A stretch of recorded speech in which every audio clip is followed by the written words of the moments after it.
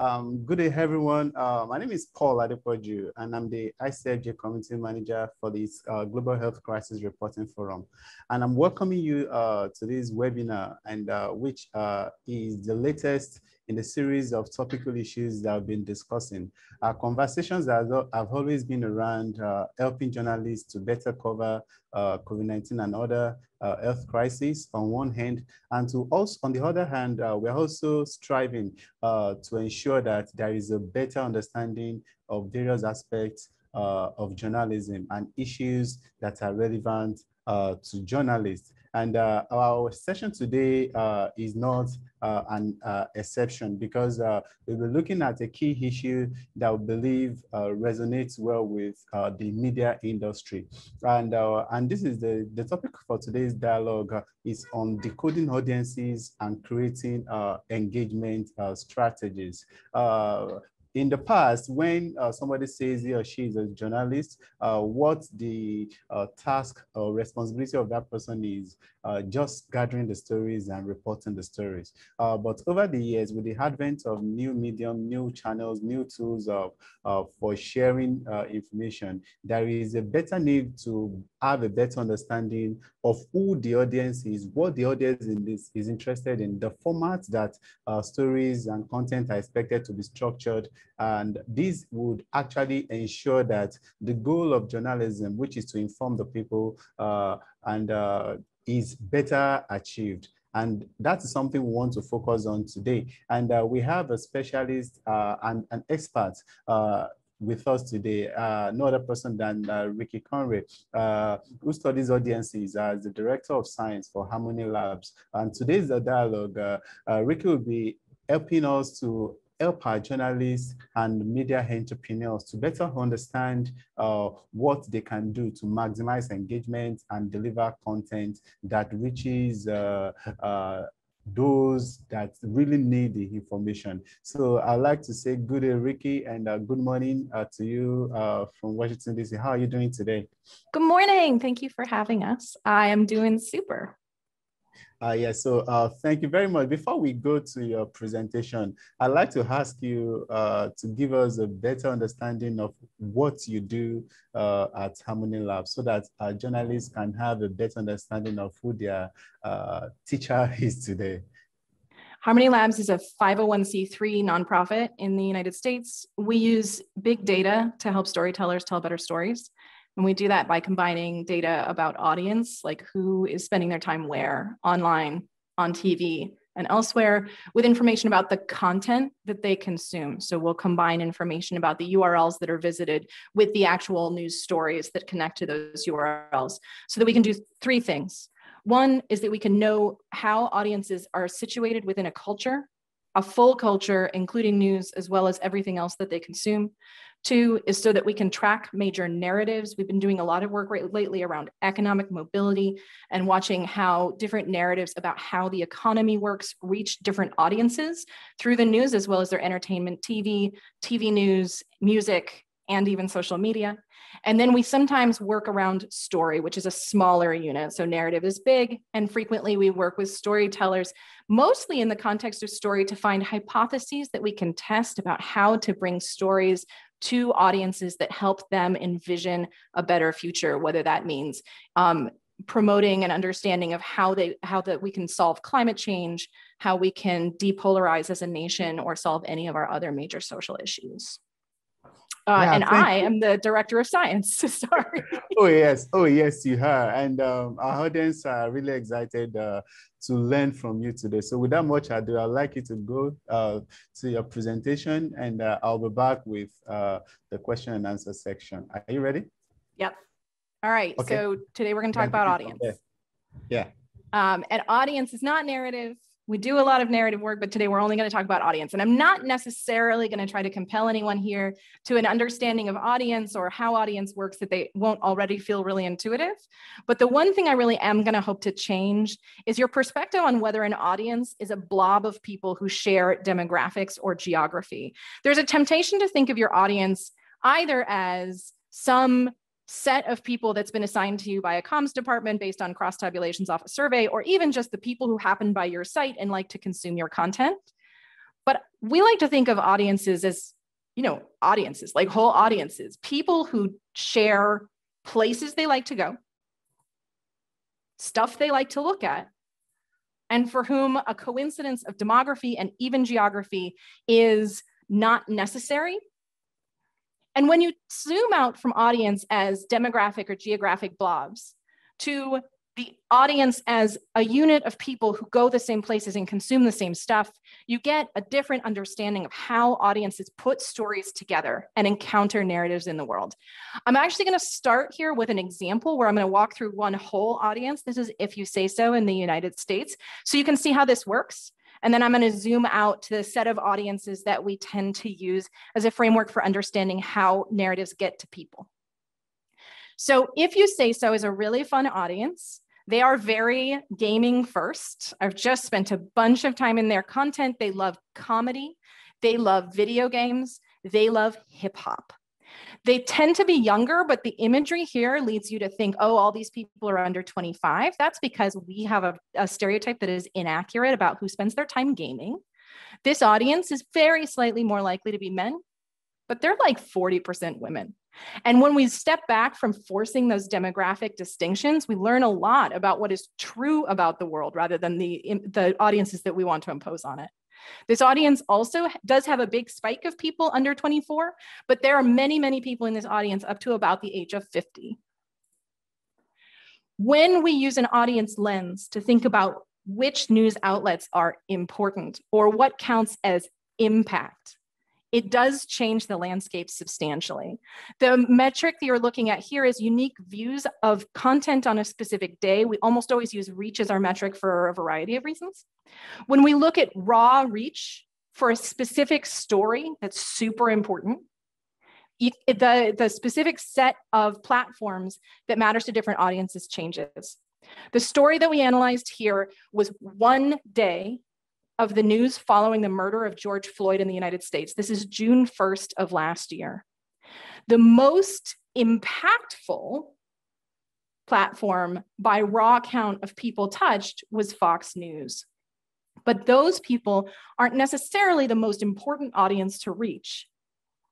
When we look at If You Say So, who are substantially less likely to consume news in general, but because they're young, because they're diverse, because they're urban, are particularly important to reach with information about this story, the situation changes substantially. They are most likely to have gotten their news about the situation following George Floyd's murder from Yahoo, not from Fox News or even any of the high level mainstream sites like CNN. And one of the reasons that we think that happens, they consistently go to Yahoo when they seek news, is that Yahoo reporting tends to reflect the world they already live in. Remember, this is the audience that's really engaged with hip hop. And the imagery of the stories they were looking at there on Yahoo featured Black Americans protesting in the daylight with expressions of power. And that's in contrast to some of the other reporting that wouldn't have reflected on their worldview that featured nighttime riots and fires. So showing up and reaching an audience is partly about making sure that the content, it doesn't have to pander to them. They don't need you to just tell stories they're interested in, but the content needs to reflect on the worldview they have and resonate with their experiences in the rest of the culture. Part of that is showing up literally where they are. We say meeting audiences where they are a lot. That sounds a little bit like we just have to agree with them or give them what they want. In this case, it's a lot simpler than that. If You Say So is by far the least likely to seek out and consume print news online. But they are among the top 2 audiences for contact with news on YouTube. And that's actually not because they watch a lot of news on YouTube, it's because they watch a lot of YouTube. The content that's really distinctive for this group of what they watch on YouTube reflects, again, this idea that you need to show up for an audience in a way and with voices that make sense to them. They watched a lot of content over the last 3 months that featured voices like Muriel Bowser, mayor of Washington, D.C., who wrote Black Lives Matter on one of our major thoroughfares, and Dave Chappelle, a Black comedian in the United States whose edgy look and feel is really consistent with how If You Say So wants to encounter the world. So this is If You Say So, right? All the other stuff I just showed you is super US specific, but there's a trick to how we organize audiences that makes the insights around organizing audiences audience cross borders. And it is that If You Say So is one of 4 audiences who has a value called autonomy, which exists in every culture in the United States. In the world. There is an If You Say So everywhere in the world. These 4 values, community, autonomy, social order, and authority, are cross-cultural. They've been measured for many years. They were developed by a social psychologist named Shalom Schwartz, and they've been measured for many years in the World Values Survey. The If You Say So audience that exists elsewhere actually surprisingly has a lot of the same cultural touch points as here in the United States. Hip hop tends to be big in lots of places. Elon Musk as a person is a really good touch point for this audience internationally. But even where the specific people and expressions change, that core value of autonomy, which is related to hedonism, enjoyment, entertainment, sex, having a good time, and substances, as well as creativity, self-direction, and, I said entertainment already. That set of values is a blob that exists everywhere. So I want to walk you through what these 4 audiences look like in the United States, and they are going to look a little bit like audiences you're going to see elsewhere because, again, these are value-based audiences. Now, the way to think about a value is it's a goal. And they're not highfalutin goals like patriotism or purity. They're simple, basic human needs. People power's goal is community. A goal is the story need that you fulfill with the stories you select across the culture in your life. And for people power, this is the United States progressive base. The idea that collectives come together to solve social issues shows up again and again. They celebrate diversity, which is very different from some other audiences. They're very politically active, and they're very engaged in the service of racial and gender justice. If You Say So also votes progressive, but they don't believe fundamentally in the power of the collective. Instead, If You Say So is skeptical. They're skeptical of parties. They're skeptical of platforms. They want to think for themselves, and they like the edgier voices like Dave Chappelle. They are, however, really active for racial justice. Tough cookies are my favorite audience. They exist everywhere, and they exist everywhere in a really loud way right now. For tough cookies, the most important core value is social order, preserving the social order. A tough cookie likes there to be a set of rules that's very predictable that they can follow. They tend to be engaged with politics. They're highly engaged with the news. They're twice as likely to consume online news in a given day as the If You Say So audience. But one of the challenges associated with this audience is that social order orientation makes them authoritarian. And so they tend to be seeking a sense of what Karen Stenner, a social psychologist from Australia, would call oneness and sameness. They like police procedurals. They like cozy feelings when they're at home. And for them, the world outside their home is a dangerous place, and they are constantly seeking leadership. Interestingly, in the United States and elsewhere, authoritarians are not reliably conservative. They tend to seek leadership, strong feeling leadership from both sides. And in the United States, the tough cookies are 1/3 Democrat, 1/3 Republican, and 1/3 self-identified independent. They spend a lot of time consuming their news on all the different platforms available to them. So they consume Fox News, they consume fake news from QAnon and Epoch Times, and they consume mainstream news as well as left-leaning news from outlets like Washington Post. The challenge with the tough cookies, and I bet this is true internationally, although I haven't checked, is that they're constantly seeking information so that they can establish a sense of what the rules are they can follow. But in a situation like we're often facing in the United States right now, where there's polarization and disagreement, they go back and forth from these different places and end up in a kind of what my friends who do qualitative research call a despair spiral. because they can't sort out what the truth is. And one of the challenges we face with tough cookies is that they can often turn to places like YouTube, where analysts offer to explain it to them. And then it stops being news. So tough cookies have this great potential, but they are a particular audience of interest now. It's also the case that the tough cookies audience grows, and this is true everywhere because of the way our psychology works, when the conditions encourage fear and anger. So COVID has increased the number of tough cookies in the United States. At the beginning of last year, we did the original research around this. It was like 20%. And then by the end of the summer, like 50% of people were leaning tough cookie. The interesting thing about that transition is that when your fear starts to be activated, and I experienced this myself, you actually do start changing the stories you seek out in the culture. So when COVID hit and we were trying to juggle babies being home and having full-time jobs, I stopped being able to watch anything on TV except the Great British Bake Off. And I think that's a really good example of what it means to seek social order from your media. The final audience is Don't Tread on Me. And this is a really interesting audience. These folks are consuming almost exclusively very conservative news. So where we talk about the bubble, this is the audience that's in a bubble. They also consume a lot of really marginal news sites. LifeSite News comes up here, places that traffic in conspiracy. For Don't Tread on Me, the core value is authority. And distinguishing between a tough cookie and a Don't Tread on Me is really important.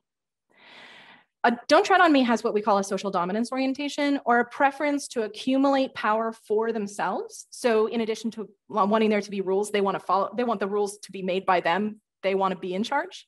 Whereas a tough cookie wants someone to be in charge. That's really important when we talk to them and about how they frame the world. Don't Tread on Me's tend to seek out stories outside the news that feature very strong men, often leading families. You think maybe that this is a group that consumes, or maybe if you have a lot of stereotypes about how it works here, you would think that this was a deep evangelical group. Evangelicals definitely occupy this group, but so does hard rock. This is a group that will watch a lot of Metallica videos on YouTube. And depending on how close the group members are to the If You Say So crowd, they're going to engage in a lot of first-person shooter games and otherwise engage with a culture that's very much about dominance. So again, this idea of organizing our audience is not in terms of their demography, but in terms of the stories that they seek out, the way they see the world, and their core values helps us understand how stories can land with them, where they're going to want to spend time, and what stories need to get to them and how we can bring them there. So that's all I'm going to say about that. And then Paul, maybe you and I can just chat. Yeah, so thank you very much for setting the table for the conversation. And talking from a journalist perspective, why do you think a journalist or a media entrepreneur has to be really, really worried about the issue of audience engagement? Since on one side, and it's expected to be an individual's responsibility to actively seek out the right information. So when did the responsibility, when does it switch to the journalist or the media organization? That is such a good question. So I want to think about it for just a second. I think I'm not a journalist, so I think you're all doing your jobs great. I think it's a really hard job. But I think where we face as a society some real risks is that we have audiences that think they are fulfilling that individual responsibility to seek out the information. And the information is not there where they are. And they don't necessarily have good signals about what the best information, the true information, or the real information is.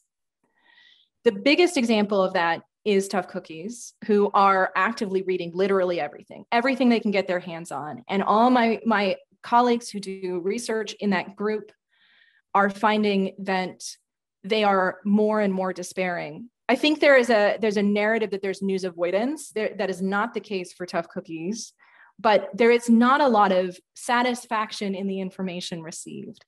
And so being able to show up where they are, to show up with stories that resonate with the rest of their cultural experience, which doesn't mean pandering, it doesn't mean lying, and it doesn't mean only doing kiddie videos as we were discussing before the talk today. It means having that look and feel that's like, no, I get you. Like, I too have eaten cookie salad if you're from the Midwest. And here is how this story affects you in a way that you can trust. That feels really important. The other truth is that If You Say So is also not a bunch of numpties. They're not seeking out print news, but they are going to Twitter, where they must be getting news. They're seeking out ESPN, where they get some kinds of news. They're not ignoring social issues, but the way they live their life does not necessarily afford sitting down and reading long-form print articles. So I think showing up in those places, assuming that the people will want to consume your content, is an easier play than standing back and waiting for them to show up in the form and format that you are presenting. Yeah, I agree with you. Can we stop sharing your screen so that we can? Absolutely. So you can see my face. Okay, yeah, very good. And so before I ask the next question, I would like to inform everyone on this call that if you are joining us via the Zoom platform, you can use the Q&A function to submit your questions. I'm already seeing some questions already. So if you really have a burning issue that you want our experts to help you about, you have the chance to drop it in form of a question. And if you are joining us via the Facebook live stream, you can also use the comment section under this live stream to also put in your questions. And on the issue of the audience engagements, and I'm really happy that you mentioned something that I think is also a major concern to many journalists and media organizations, which is this issue of bubbles, in which only a particular set of information gets to a particular type of audience. For instance, individuals that are pro-left-wing in the US would always be seeing content from left-wing linked personalities and media organizations. And the same thing also happens on the other side. But journalism is expected to be fair, is expected to be balanced, is expected to provide news for everybody. So for a media organization or a journalist or a media entrepreneur that is really passionate and concerned about reaching everybody on all the sides of the aisle, so what do you think a reliable, smart, and efficient approach towards actively engaging all the audiences on all spectrums would be?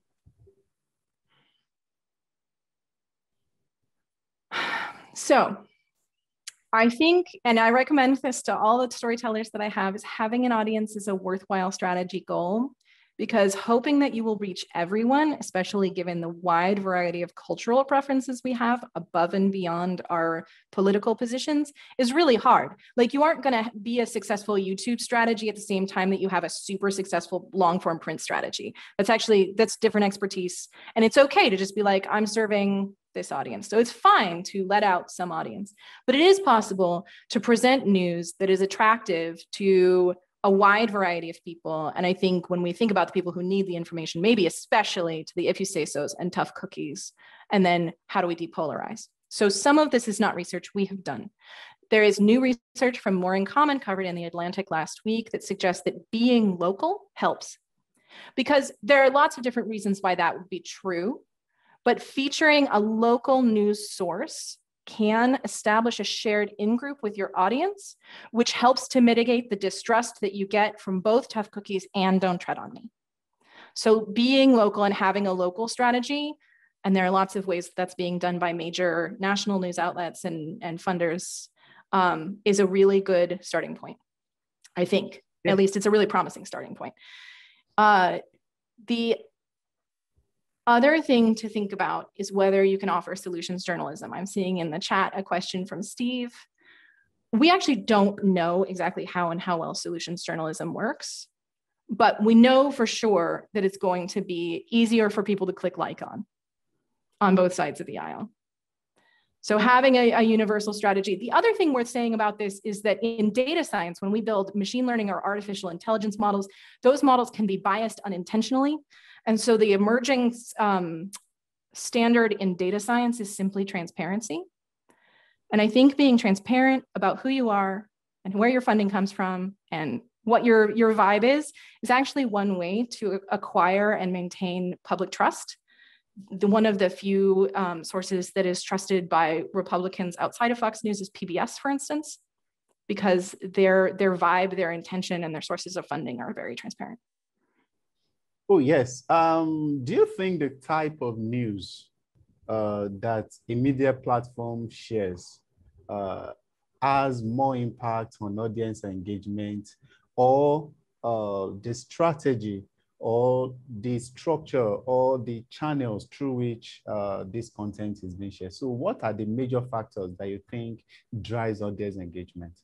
Effective content is more effective than audience strategy. So if you have really good engaging content, that is actually going to always be better and more important than having a really strong audience strategy. Although there are types of news that are really particularly appealing to certain audiences. So if you really want to reach a specific segment of the United States, you need to offer at least some celebrity gossip. And you don't have to. I'm not recommending that everybody rush out and have a celebrity gossip play. But Vice, for instance, is a brand that already has a really strong brand in that and is able to build quite a strong parallel news brand. So I think that content definitely matters. Having really strong content matters more than audience, but you don't have to pander. You can just be who you are. But there are many media outlets that are being who they are. And sometimes as a journalist, you expect that I've put a lot of effort into this content. And in this age of digital media, where there are metrics that are attached to every story, a story that was well written but does not resonate well with the audience may not get a number of clicks. And it may actually weigh down on the journalist and may actually be used as a key metric to access a particular journalist. So what do you think can actually be done to ensure that, even from the part of the journalist, to ensure that this story, the goal is for more people to be aware of it, especially the right people to be able to achieve the desired change? You can approach this question from the angle of what people are doing wrong in terms of content strategy, so that they can take a note and improve on them. I'm going to weigh in as a measurement specialist. All of the measurement is wrong. There's nothing wrong with the reporting, although probably there's reporting that could connect with an audience, and there's probably reporting that could be a little bit more down home and use language that works better. But the real fundamental problem there, again, to this comment from Steve, is that you're measuring the thing that you don't want to incentivize, and then you're incentivizing the wrong thing. Here's how this works. In measurement, the thing that you measure has some driving force behind it. Here, we're measuring likes and clicks. The driving force behind likes and clicks is two things. One is either liking the content, which is hard to do with some of the news we need to consume. A lot of the news that I need to have in my house about whether COVID is rising or falling, I don't like any of that. So that's a terrible thing to measure. Now let's talk about what clicks do. A click is an instant response, something that a human does because they had a little flash go off back here. Psychologically, those flashes are caused more often by anger and fear than by positivity, joy, hope, or humor. That is because just fundamentally in your back brain, negativity is more accessible. So incentivizing likes and clicks incentivizes fluff stuff that doesn't say anything. And we were just talking about this before, that on Yelp, all the breweries have 5 stars. Of course they do, they serve beer. So it's not helpful to say, oh, you should only publish kiddie stories, because you can't do that. And it's not helpful to incentivize by clicks, because those will necessarily drive the work to be more polarizing, more focused on anger, more focused on fear. So find a better way to measure the thing. Is there a better way to measure the thing? Actually, yes. Is it really, really, really hard and expensive to do? Absolutely. So I think the measurement's wrong. So what do you think will be a fairer approach for measurements? The fastest and sort of most practical approach to improving the measures we have is to set better benchmarks. So if you were stuck with only ever having clicks forever, and I'm not comfortable asserting that that is the case, then we would want to set a custom benchmark for each article or piece based on other articles and pieces intended to convey similar information so that you were comparing against a fair benchmark. It's not fair to compare my article about COVID to somebody's article about this cute dog with funny teeth. Like that's a bad comparison. And so in science, we always are looking for what the control is. And that kind of work can be done. It is actually really statistically hard. And I've had a lot of conversations with journalists. And this is true, by the way, for all kinds of creators who are asked essentially to evaluate their own work with no background in statistics. The kind of statistics I'm talking about takes some very, very advanced graduate level training. So it can be done, but it's really hard. Now, another question that I would like to ask is this. At what point do you think a media organization needs to rethink its audience engagement strategies? And a second part of the question that I also have for you is, we've agreed that focusing on likes and clicks are not really good metrics, but there is a reason why they continue to be what the standard currently is. So what do you think are the obvious signs that we are not measuring the right thing? And are they having any impact on day-to-day lives of people that are consuming this content? I'm not sure it's obvious, but the constant and increasing polarization and the signs that in the US, especially, the news is being driven toward unnecessary negativity, I think are good signs that we need a different strategy for incentivizing. I don't know that there's any individual brand that is in a tough place here. The difficulty that we face is that we often want our evaluation to be cheap. Unfortunately, here, we don't have a good enough measure of the thing that we want. I've heard somebody from the New York Times once said we should be optimizing for trust, which is a thing I really like. It's not entirely true because there are plenty of news brands out there that are selling conspiracies and are widely trusted, but it is close. We should be optimizing for an audience having received the information, actively seeking the information. The other thing to watch out for is if you don't know whether or not you are reaching distinct people, then you should have an understanding of whether that's happening. Some of that's doable. At Harmony, we carry a lot of data from a variety of places that are the demand side that tell us which audience members are looking at what. But most news outlets have available to them something from the supply side. Simply, I have presented this and this many observations have occurred, which gives you little information about whether that's reaching diverse people. Sometimes you know whether they're distinct people, but you don't know whether or not it's all just people who are already converted and already well-informed and are just really deep into that topic. And so if I were building an audience strategy, I would be building a measurement strategy for understanding who the audience is and how diverse that audience is. And I would be optimizing for new users over time so that you are growing your brand. Yes. The data problem's hard. It's really hard. Yeah, there is also an issue that I think I would like you to focus on and give suggestions or tips on. Every journalist, every content producer desires the viral factor, that my content will reach as many people as possible in different geographical areas. And do you think that is a really good goal? And if it's, how do you think it can impact how journalism is practiced? And what do you think are the quickest ways to ensure that a very good content reaches as many reaches as many audiences as possible? That's a really good question. So I will say that I think virality or going viral, having an exponential curve of distribution, is something that scientists still cannot predict from content. So despite that we know that kitties are going to be more popular than articles about how drinking probably kills you, we can't tell which kitties are going to be 100 times more effective than the other kitties. But having as a goal really wide distribution is a good idea because it means that you have effectively understood what the audience who doesn't already know your information is like. The main challenge we face is that we write stories that resonate with us because we're right here in the chair. And those stories don't necessarily contain themes or ideas that resonate with some exterior audience.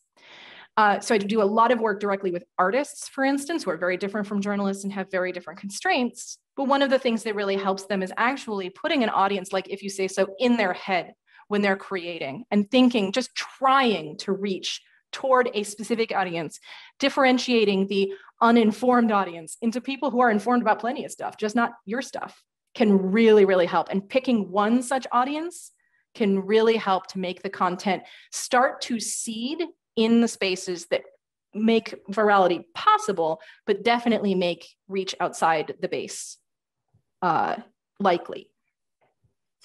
Oh yeah, that was really, really good. So are we saying that only videos or content of cats will always be more popular than many serious issues that the world deals with? And if this is so, what do you think the kinds of content that more people consume, what do you think that says about who we are? Or this is not, or does it have absolutely nothing to do with individuals' personality, with the audience's personality? That's a good question. Core values do drive whether or not you actively seek out content that is more serious in nature, although that doesn't make you a better person. I think that sometimes, because that's a value for us, we just assume that's what makes you a good person, but sometimes it makes you a person who can't tell a joke. One of the ways to think about audience is that they're swimming in a giant sea of the culture. And for every single audience, news is a tiny fraction of what they consume, a tiny fraction. So the other stuff that they're consuming is they're listening to Spotify all day and they're watching some videos on YouTube, or they are reading a book. And so news is going to be a small proportion for every single person who is consuming news, with a couple of exceptions. You have people who have Fox News on in the background all day. So I think you can think about what you do in news as not needing to compete with the Kiddie videos. Like, it's not, that's not your benchmark. Your benchmark is, did I get the information to the people who needed the information in order to live their lives? Things are changing and they're new, and that is my job, to get that information out there. Entertainment is not necessarily the goal of the news. I think that the click-through as a metric is driving us to believe that entertainment is the goal. One thing you can do, though, to get more of that traffic and get that traffic to be persistent is make sure that you tell complete stories so that people, like, the solutions model has a psychological effect, which is that if you give people that little view of the future at the end, that will let them be on board with your news and your news style for longer, rather than activating them once and making them shut down because you made them really angry or afraid. Okay, there is one other issue that I always think about when I'm looking at how do media organizations are able to attract as much audience to them, to their content as possible. And it's also the issue of survival of those media establishments. For instance, there are numerous news outlets online, and because of the dwindling fortune of a print press, there is an attention to look at the online platforms for monetization. And monetization, in a major way of monetization, is putting up paywalls. And for instance, there are several popular news outlets, some of which you've mentioned today in your presentation, that also have paywalls up. And how do you think media journalists, how do you think we can ensure that paywalls do not get in the way of maximized audience engagement? That's not possible. So here's the thing: is I am not an expert on the economy of news. This is a major issue. It's become increasingly an issue. I do have friends who are working in this space, including Eli Pariser, who is running an organization right now. And he talks a lot about the idea that we would want to have a part of the internet that works like a library, and news should be in there. One of the challenges we face with paywalls is not only do they limit your audience to the people who already know they're interested in your stuff, there's like a technical solution to that, right? Give people a bunch of free articles, just like Slate does. But they also just means test access to the information. And we know, and one of the challenges we have is that the audiences with less money actually also, if you say so, for instance, tends not to be interested in news. I think there are There are creative things that are being done all over the space to help solve this. Widely available podcasts, which are in a format that's different from that print news, but can lead you back to engage with the paywall. Like, I think that all the experiments that are out there are worth it, and everybody's struggling with how to fix this model. Ultimately, my guess is that we will need to offer some kind of public option. There'll have to be a more robust public investment in an information ecosystem that creates an intellectually agile electorate, because otherwise we're going to be in trouble. Yeah, so even though the print press is still struggling in most parts of the world, do you think there is any audience engagement strategy that journalists that are working in this sector can actually adopt or adapt to improve, to ensure followership, and they can better serve their news content consumers? The stuff I see that's really exciting is the stuff that's starting to use more graphic content, graphic novel style content, memes. So memes do have some psychological downsides. They can make things seem simple that are not simple. And part of the role of a really good news brand is to help make complicated things understandable, but not trivial. But the idea of using some visual material to make content more accessible, I don't know as much about international work, but here in the United States, there are audiences that engage almost exclusively with imagery-based media. That's not just the YouTube phenomenon, where I have friends who lament that their kids would rather watch a video about how to do something than read the instructions. But it is just a phenomenon that's going to be a worldwide phenomenon. There are audiences that are simply going to want to see the stuff visually. And so bringing it to them visually is really a valuable way to start. Oh, yes. So we have this question, I think a really good one from Stan Tomzak. Let me read Stan's question. A lot, if not the majority of the content the news outlets share on social media is not good news. How do you encourage people to like that content? Content like disasters, social problems, climate crisis, content that is intuitively unlikable. If people don't like that content, social media platforms, algorithms think is news that is not worth spreading. I think so. This is an interface between bad news, which social media algorithms think are not worth spreading. So, how do you think we can deal with this issue? So, I think continuing to hold the major platforms accountable for their algorithms is important. I think there have been substantial changes in how the algorithms work over time, especially on places like YouTube. They've been pretty transparent that they have altered their algorithms to lead you less swiftly to the conspiracy theorist stuff. So that's all good. I think that hoping for likes isn't great. One thing that is true, though, on Facebook in particular, is that the algorithm actually prefers anger and fear responses. I've spent a lot of time trying to get content that is good stories out to function on Facebook. And so sometimes you don't have this problem on Facebook. But what can you do on the supply side? What can you do if you are a journalist who's like wanting to put content out there that people will actually like take their medicine? Like you got to know there is a genocide in country X. And I think, again, I keep coming back to the potential of a solutions model.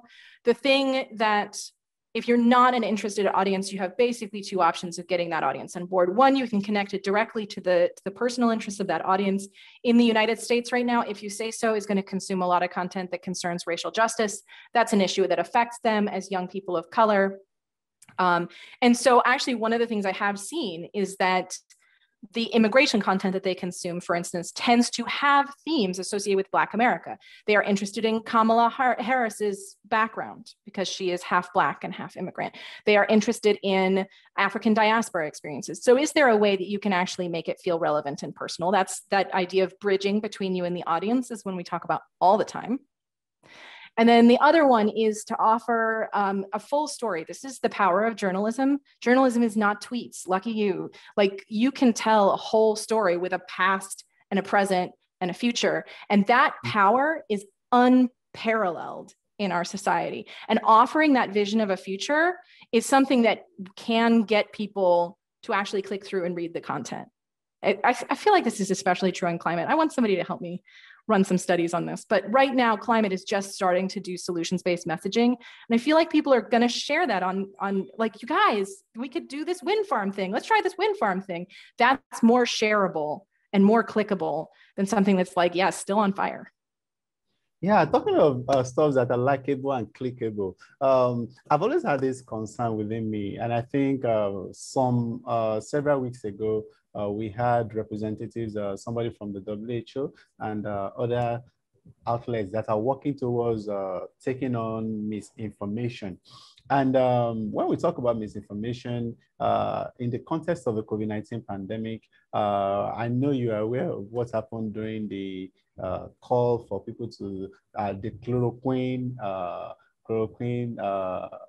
popularization. And so my question is this: why do you think fake news and misinformation, why do they seem to attract more audience than actual news? And is there any strategy that those that are propagating fake news are using that real journalists and those that are sharing factual information can actually tap in to ensure that they are able to reach more people and not struggle to get the right and accurate information out there? I love this question, Paul, because I just finished an initial exploration of this issue. We did not coordinate this ahead of time. So I can't promise that any of this the quant here is perfect, but here are some really important observations. One, fake news is actually a lot less common than mainstream news consumption. In the United States, for instance, we're looking at, like on YouTube, something like a max of 10 out of 1,000 people who use YouTube on a day are going to consume something from one of the major peddlers of fake news. Like a lot of people watch Fox News, a lot. So comparatively, when we think about the scale of the problem, very right-wing mainstream news is actually potentially a bigger problem. One of the reasons that that feels like it's not true, I think, is actually a journalistic echo chamber.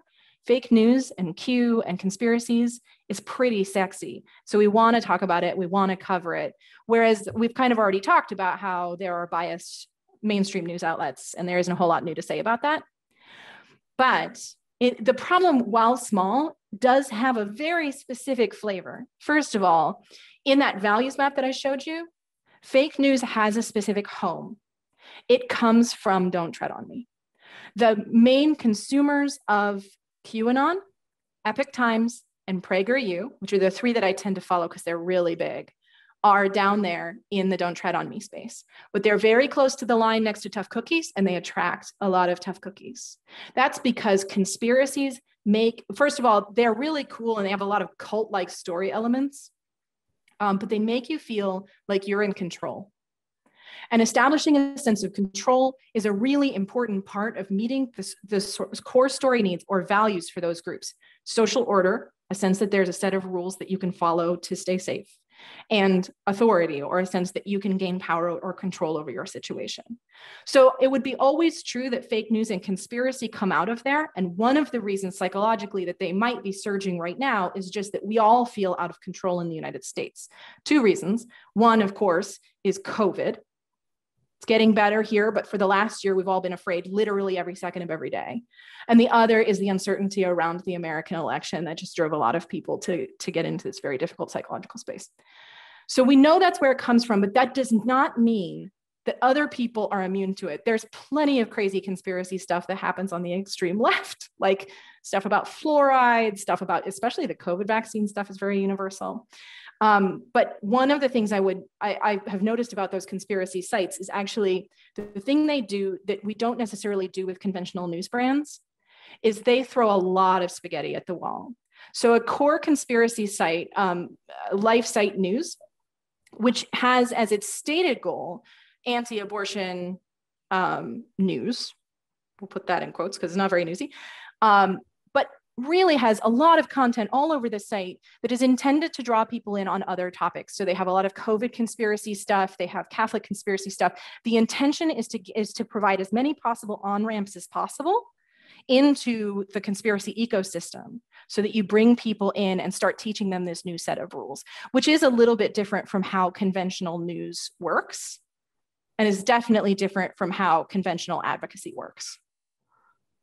Yeah, thank you for taking on that question. And I think the conversation is on ending. And I would still like to tell our audience that if you still have one or two questions, I can still take one or two questions before we call it a day. And talking about this issue of audience engagement and the dilemma, because there is a lot of issues that are dotted around being able to actively engage the audience and being able to actually succeed at it. There are several news platforms that I do follow, and what some of them that have been able to transition from just being successful print outlets is also the quality of their web platforms. For instance, I remember when the Washington Post and the New York Times did stories to depict the importance, the magnitude, the size of the pandemic, of the impact of the pandemic, in which they actually use the picture to denote each person that died during the pandemic. That actually resonated very well around the globe, not just across the US alone. Another issue that I also want to bring about is the visualization and the tools that these media outlets are able to actually roll out.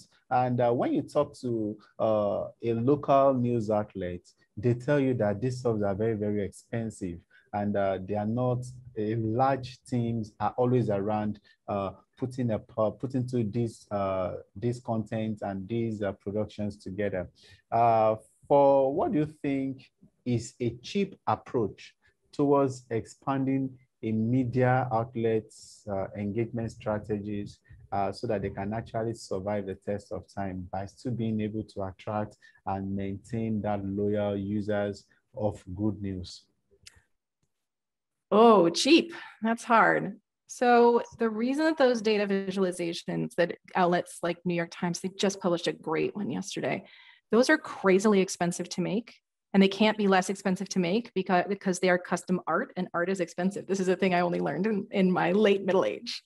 But what you can try to do is maintain a YouTube presence. So we talk a lot about where people spend their time. Like if you want to engage an audience, it's good to show up where they are. And there's so many options now. You can be on TikTok, you can be here, you can be there. It turns out that reliably, your top two places to show up are Google and Facebook products. So that includes both Insta and Facebook. If you choose to narrow your aperture just to those and get good at one or both of those, that's your best option. That doesn't make it cheap because good video is expensive. The problem with artists is they're so expensive and they're so necessary.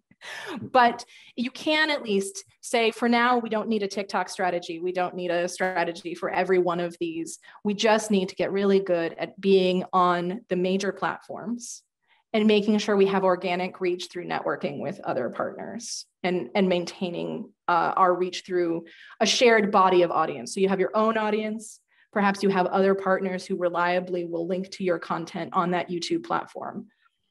But the ones that you can reliably say, I only need to be here, are Facebook and YouTube, but also if you're doing paid promotion, Google search is a place that people spend an awful lot of their time as well. I also have a question for you on maximizing audience engagement in parts of the world where there is limited or restricted access to free information. In suppressed democracies where the government controls everything that the people, almost everything that the people can actually access. So for media organizations there, their reach is highly limited because they are also restricted. Do you have any suggestions and recommendations for them? I have almost no knowledge of this. All I have is rumors from my friends who do more international work than I do. Their strategies are very WhatsApp based. But it's super, super challenging, and the landscape there is completely different than even places that have somewhat restricted but available platform access. Now, from the data that you've access with, from the data points that you are tracking, do you have any idea of how the pandemic has influenced audience engagement?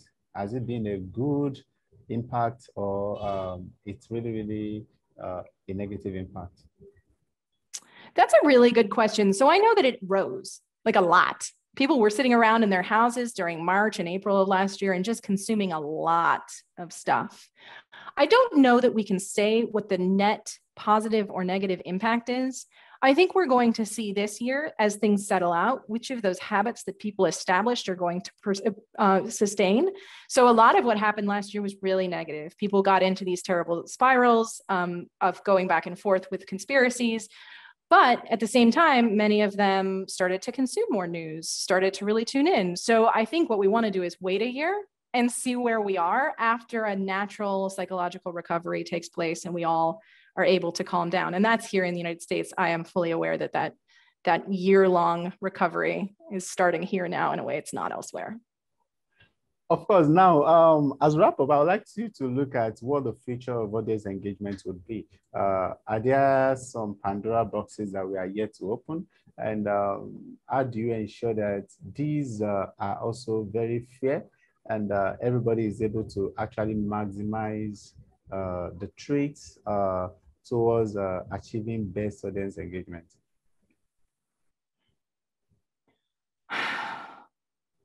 I don't have a good answer for that. It's very hard to tell where things are going and how to future-proof. One of the things I think is really valuable, though, is that those core audience values are never going to change. Those are always going to be built into the back of your brain. You're always going to have those 4 audiences. And the dominance of the current ways of consuming things is actually going to change more slowly than we think it is. And so it's not necessary to go herring off after every new platform. I know that it can become really overwhelming, and it's really important that we do more, that we evolve, that we meet people where they are, but you want to be strategic. I think the best way to plan for the future of any organization is to have a really, really clear audience strategy. Like, know exactly who you want to be targeting and try to move them where they are and pay some attention to where they are and make sure some of the other doors are just closed. It's very hard right now because you feel like you need to be everywhere, moving everyone, but maybe it's okay to just make your mission like we're tough cookies. We're here to make tough cookies, better informed and more confident in the news, or whatever it is. Everybody has a different approach. But I think only a handful of outlets in the United States have the power to reach and move everyone. So what do you think will be the next focus for Harmony Labs, especially focusing on this issue that we are discussing today? So I have a few different things that I am interested in pursuing, and we've talked to partners about. It feels like the power of solutions journalism is, the potential there is tremendous. And so I'm quite interested in learning more about not only whether it works, but exactly how it works and how we can do solutions journalism and find examples of existing solutions journalism that have coding or language that feels different than what we've seen in examples of solutions journalism today. What kind of solutions journalism shows up in evangelical and Christian outlets, for instance, which is going to have a different look and feel, but how could we create a generalizable understanding of who's receiving solutions journalism and how that's moving them? That's one big thing. And the other thing that's come up just in the last week is the power and potential of local news. Partly this is because there's a little bit of renewed interest in creating and maintaining a robust local news structure. And I'm really interested in helping organizations that want to find ways to make local news efficiently, especially because, as you said, data and visualization are very, very expensive. And so maximizing those resources is something that we can help with. Yeah, we have some last minute questions that are popping up. I think we should take them. Edna from Philippines would like to know whether there are tools that are available to identify who these value-based audiences are, especially for those that want to develop that strategy. That is a really good question. The available data depend on the country that you live in, but I can give you one second. I'm going to pop this link in there. This is a publicly available website with profiles and an audience classifier. If you do survey work, you can use a similar audience classifier to put people into the different buckets. In order to understand how these different values groups fall out in your country, a data scientist can analyze the World Values Survey for you. There are Philippines data for you there. And you can also start to use these values in your audience research, the ongoing survey work you do in your shop. In the United States here, what we're doing is we're taking survey-based value segmentation and we are crosswalking it to the data we carry on demography and geography using predictive models. Whether or not similar data are available in other countries just depends a lot on the country. And that is one of the real challenges of doing, especially audience-focused research. But even the stuff that you guys are already doing that is cutting like people into boxes, if the next time you run that audience survey of please click here and do a survey real quick, you're collecting the demography of interest in your region, as well as a handful of questions that help you classify people by values. At least you'll be able to know, oh, our, if you say so, type people tend to be younger, which is true in every country in the United States. And our tough cookies people tend to be women or men or whatever. So that you can get a sense of where these different values are landing. Yeah, so thank you very much, Riki. Do you have any closing remarks for our journalists? I want to make sure, I just talked for a long time and told you all how to do your jobs. I, again, want to say, I don't know how to be a great journalist. I think this is one of the hardest jobs in the world. I am a pretty good data scientist, but honestly, these problems are really hard problems. And I admire what you guys do every day. Yes, thank you very much, Riki. And thanks so much for joining us today, everyone. And I hope this webinar has helped you to better understand the topic of decoding audiences and creating engagement strategies. And I hope this webinar would also inspire you to better maximize the reach of your stories and make use of different tools, different channels, and different strategies, and also start thinking about issues that Riki mentioned that you've not been thinking about before, your audience engagement. And if you're not a member of the ICFJ Global Health Crisis Reporting Forum yet, I would encourage you to please find the group on Facebook. And for more information about the forum, please go to www.icfj.org. If you would like to access journalism resources on COVID-19, please check out the International Journalist Network at www.ijnet.org. And please don't forget to fill out a survey that is coming to your inbox after this webinar, because ICFJ would love your feedback in order for us to improve programming for this series. I'm really glad about how Riki has been able to expand our knowledge, especially on these issues that we've discussed today. And we hope we'll be hearing from her and the other team members at Harmony Labs in the nearest future about the great work that they are doing. We'll also be joining, having a similarly engaging event webinar next week. So please endeavor to also register and be part of it. From everybody at the ICFJ Global Health Crisis Reporting Forum, I'm saying have a lovely day. And we are out in 5 seconds. 5, 4, 3, 2, 1. We're out. Have a lovely day. Bye.